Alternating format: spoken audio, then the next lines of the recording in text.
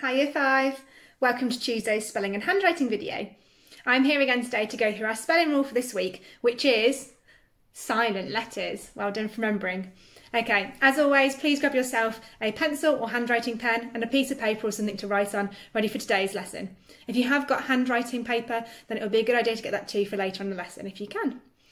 As always, let's have a look at the Spelling Shed leaderboard to see who are our top spellers in the year band. Let's take a look. And our top spellers are Katie Bow in 5p. You're in 10th place in the whole school, Katie Bow, well done. George in 5p, Bryn in 5w, and AJ in 5e. I'm awarding you each a dojo point for enjoyment, as I can see just how hard you've been working and also how much you're enjoying practicing your spellings using Spelling Shed. Your scores are fantastic, and it's really impressive to see that you're the top 4 scorers in Year 5, so well done to all of you. I wonder Year 5 if the leaderboard will change much this week. We'll have to wait and see. In today's lesson, we are going to recap the rule and learn a spelling strategy. So, before we remind ourselves of what the rule is, can you remember it? Have a look at the words below. Perhaps saying the words aloud will help you. Pause the video now and see if you can remember our spelling rule for this week. Welcome back. Did you figure it out? Well done, that's right. Our spelling rule this week is to investigate silent letters at the start of a word. Silent letters are letters within a word which cannot be predicted by its pronunciation. Pronunciation means when it is said, how we say a word. There are lots of words in the English language that have silent letters. These can be at the beginning, like the words we're looking at, in the middle, or at the end. So, which letter can we not hear in each of these words? You can pause the video now if you like and sound them out just like I did in yesterday's lesson. Which letter can we not hear? Welcome back. Did you figure it out? That's right, it's the K in night and the W in writer. The K becomes a silent letter if it comes before an N. That's the rule for the silent K. That means we can't hear the letter K when we say the word night, knuckle, knowledge, knife. A W becomes a silent letter if it comes before the letter R in a word. So that means we can't hear the letter W when we say the word writer, wreckage, wrestler, wrinkle, wreath. They all sound as if they start with an R. Okay, what I'd like to do now, Year 5, is to pause the video and copy down your spellings if you haven't already.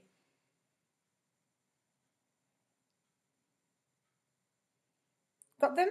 Fantastic. Okay, now that you've got them copied down, what I'd like to do is have a go at doing this to practice your spellings. So you could say the word, shout the word, clap the syllables in the word, jump the word, or whisper the word. So it's my turn. I'll have a go first. I'll do the word knuckle. I'm going to say it. Knuckle. I'm going to shout it. Knuckle! I'm going to clap it. Knuckle.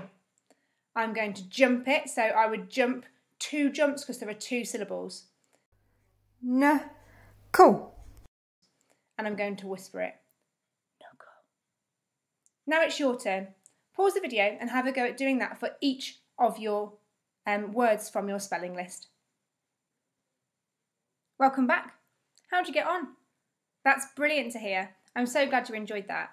I do hope you got really active while you were jumping the different syllables of the words. Okay, here's a spelling strategy that we're going to have a look at today. Our spelling strategy is spelling boxes. What you have to do for this spelling strategy is draw a box around each of the letters, thinking carefully about the letters that are ascenders and descenders, and the ones that just sit between the line. Come and join me while I model this. It's my turn. I'm going to take you through how to do this at home. You'll need some squared paper, lined paper or plain paper, ideally plain, a pen or pencil or coloured pens or pencils, and something straight to draw along, and so a nice straight edge. If you've got a ruler at home, then use that. Now, I'm thinking really careful on my spelling words. I'm going to do the word writer, as you can see there.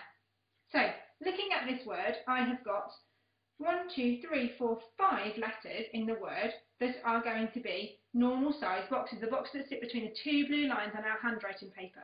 The T is a teenager, so it's not an ascender, but it's slightly bigger than the letters that are here. So what I'm going to do is think about drawing my first 3 boxes that are the same size as each other, a T box that's slightly bigger, and the E and the R that are the same size as these, just looking at the shape of my letters. Once you've drawn the boxes, what you're going to do now is put the letters from our spelling word inside the boxes. So we've got W, R, I, T, E, R. Fantastic! Why not give us a go yourselves? Now that we've had a look at that together, it's now your turn. Here are your 3 chili challenges. For chili 1, I would like you to draw spelling boxes around each of your spelling words. So if you're in red group, you'll have 5 to do. If you're in green group, you'll have 7 to do. And if you're in blue group, you'll have 9 words to do. For chili 2, can you draw boxes somebody else? Can that person identify the correct spelling word from the shape of the boxes? And finally, for chili 3, true or false? These boxes are for the word wreckage. Pause the video now, year 5. It's your turn.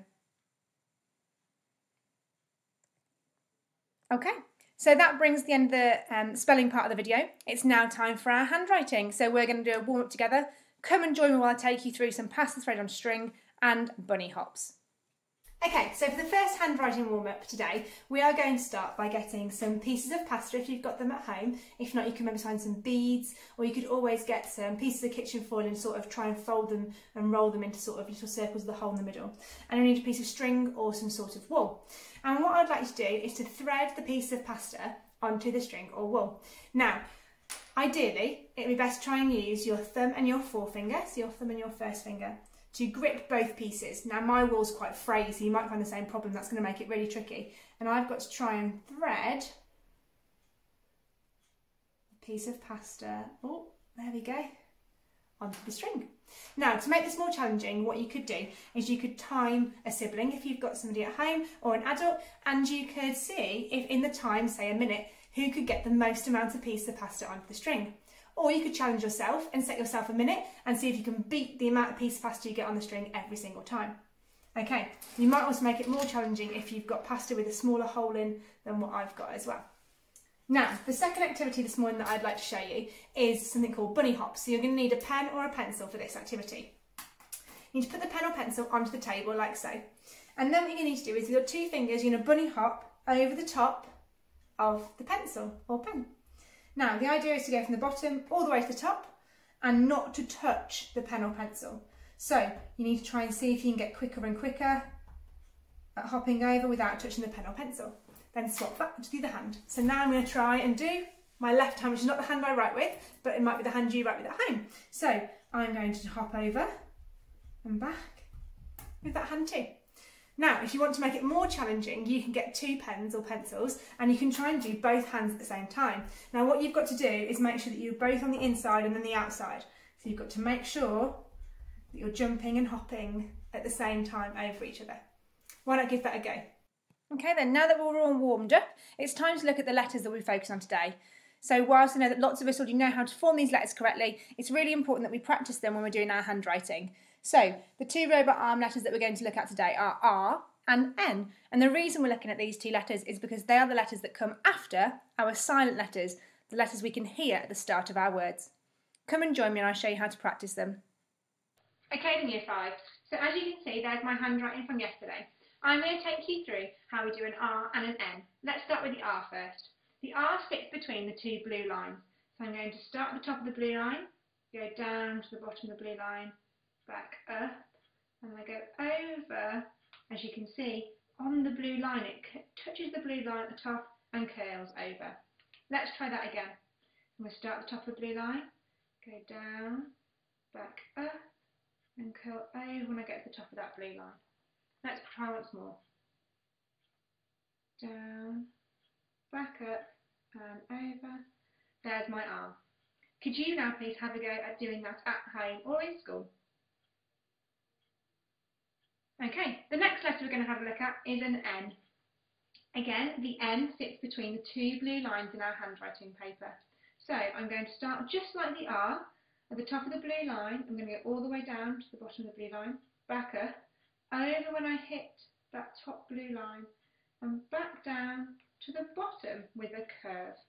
You can see it's actually quite similar, just so I can continue this all the way down. Let's try that again. Down, back up, and over. And once more, from the top of the blue line, down, back up, curl when we hit the top, and over. Why don't you give that a practice either at home or in the bubble at school? Okay, now we're going to have a go at doing this in a couple of words. So the first word we're going to do is wrinkle. So that's with my R in it. So I'm going to have a go using my knowledge of my W from yesterday to help me. It's going to start with the W, wrinkle. So down, diagonally, up, into my R. So down, up, over. Now into an I. I'm not going to dot the I yet. Now into my N. So I'm actually going to use my N knowledge that I've just done as well. N. Then into our K, which we did yesterday. All the way to it's an ascender, curl it over, there we go. Now into our L, which is also an ascender, and then our E, which sits between the two lines. Fantastic. Now I'm going to take my pen or pencil off and dot the I. Okay. Now you give that one a go. Well done, brilliant work. Let's try the word knuckle together now. So that's going to start with our K, but our N is our second letter. Okay, so the K is an ascender. I'm going to come all the way down to the bottom of the blue line, back up, round and curl it over. Then into our N, that's it, into our U, into the C, some of the curly caterpillars you looked at, back into the K, into an L, ascender, and then into our E. Knuckle. Could you please give those spelling words a go either at home or in a bubble at school? Off you go, Year 5. Don't forget, Year 5, you can log on to Spelling Shed and practice your spelling lists. Go into more lists and you'll be able to find the ones that say silent letters, as it shows on the screen here. You need to get practicing because our spelling test is on Friday the 29th of January. I can't wait to look at the leaderboard tomorrow to see how much it's changed. And so that brings the end of today's lesson, Year 5. Thank you so much for joining me. I do hope some of the spelling strategies we've gone over today will help you to remember your spellings, and that some of the handwriting warm-ups will have helped you with your handwriting and your joins today too. It's been so lovely to see all the work that was sent in from yesterday's lesson. There was some beautiful joined up handwriting following all the different strategies that we looked at yesterday with our K and our W. I'm hoping to see lots more sent into the Year 5 email address, so if you haven't already, make sure you send it in. Have a lovely rest of your afternoon and I'll see you tomorrow. Bye.